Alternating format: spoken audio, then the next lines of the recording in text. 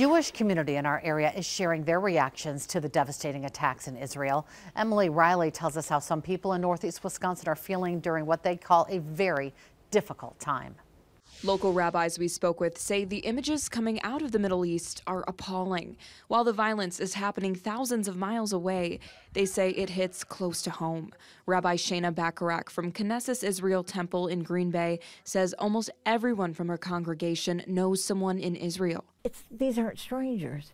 These are people we know and care about, and not just the Jewish community, I mean the whole country. Another rabbi in our area says he's spent the past few days helping people make contact with loved ones in Israel to make sure they're okay. Practically speaking, nobody slept for a good 48 hours.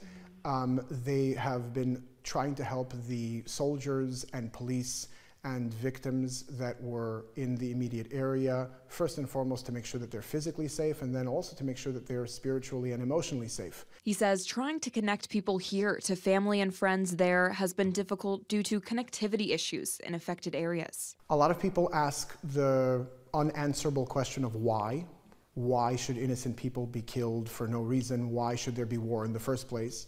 And beyond the fact that we obviously can't answer that, and that's in God's hands, the fundamental answer is, what do we do going forward? While Israel and its allies work to support the vulnerable region, the Jewish community in Green Bay is encouraging people to support the thousands affected by acts of terror.